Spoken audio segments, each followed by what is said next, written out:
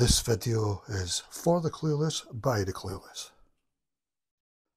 If you're new to e-bikes and you don't know how to check your batteries working, this is for a Hailong battery case, down tube type. Hailong make the battery cases, I don't think they actually make the battery. First, switch it on here.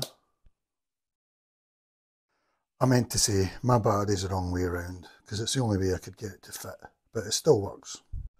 I thought I would be able to press this like that and it would stay on, but really it's just that, that's all you get.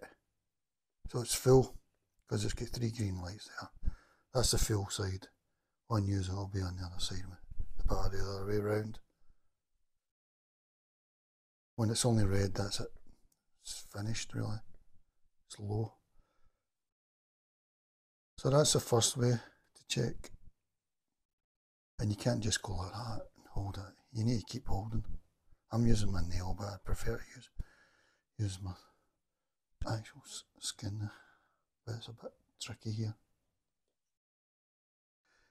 Yose Power have a YouTube channel and you can check. And the way they do it, it's a 40-second video or something. They just say if you can change the power settings up here, that means that the battery is live. Switch it off just to, well, it went off anyway.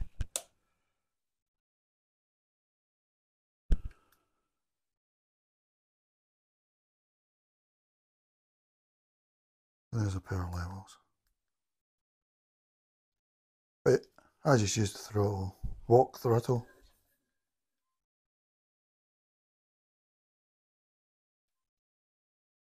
You can also switch it on and use the walk mode throttle. So I've got these wired up. These will be in the handlebar obviously. If I go like that.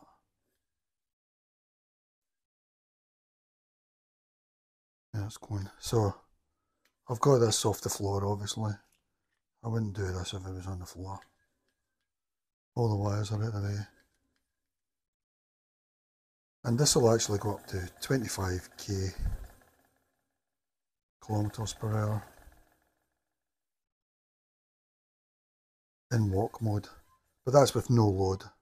If it was loaded it would only do about 4 miles an hour. That's the maximum legal in the UK according to Electrohead's YouTube website. The throttle won't work with the LCD switched off. Doesn't work. The rest of this video is just waffling. Yeah, because I thought, you know, there would maybe be a green light at least, but I'm pressing this down with my nail, which I'm not happy about doing. For the rest of you, this will be the other way around because you will all have this. I couldn't fit it. It was too low down here. But I saw some guy that had fit a battery really low down here. It was for a rear motor.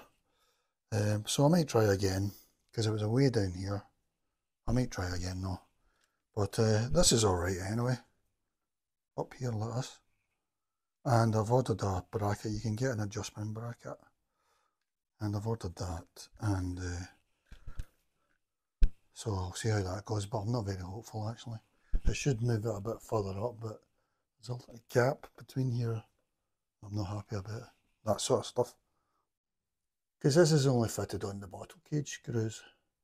It came with, it's got a 3-screw thing, but I've not got a 3rd screw, so I'm sure most people don't, because we're using the bottle cages screws.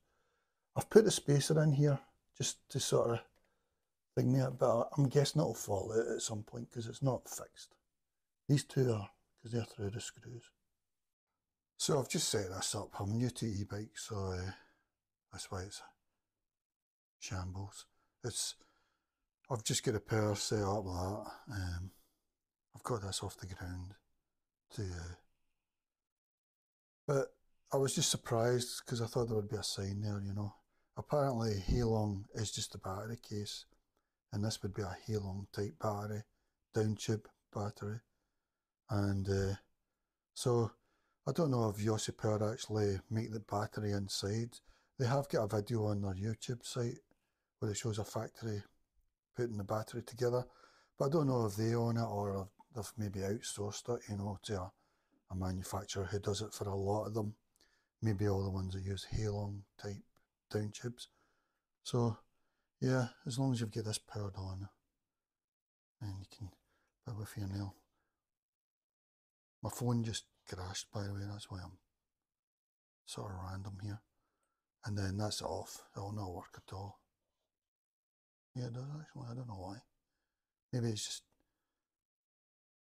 well, it's telling me that there's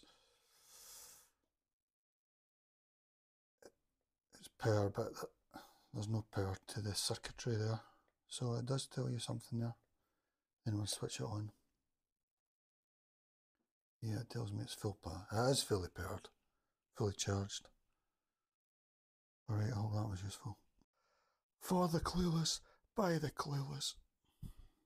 I had big plans for this video, but it all went wrong, and my phone reset, so it's the best I could do, guys. Plus hardly any viewers, so I'm not really bothered.